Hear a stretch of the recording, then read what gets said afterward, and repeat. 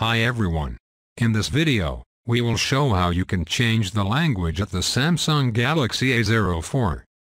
First of all, let me tell you whatever language you will have on your phone right now with whatever letters, the symbols, and the positions I will show you here in that video will be always the same. From the home screen, swipe down at the top and tap on the settings icon. In settings, we need to scroll down to the point General Management. And in front of it, you will have a gray icon with some white stuff to adjust things. Tap on it. And now we will need the first point, language. And here we will have a list, and may your language is part already here of this list. Then just tap on the language like in my case here, and go on Apply As on the blue button.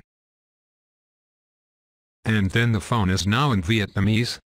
But what if your language is not part of that list? I will show you the next step. We need the green plus symbol here to add a language.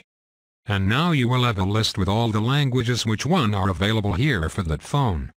So let's keep going on, maybe in English to follow here better the instructions. And the second thing is you can choose now a dialect. For example, I choose Philippines. And then you have to go here to the point, set as defaults. The second one there. And now we will have the phone in English with the dialect of the Philippines.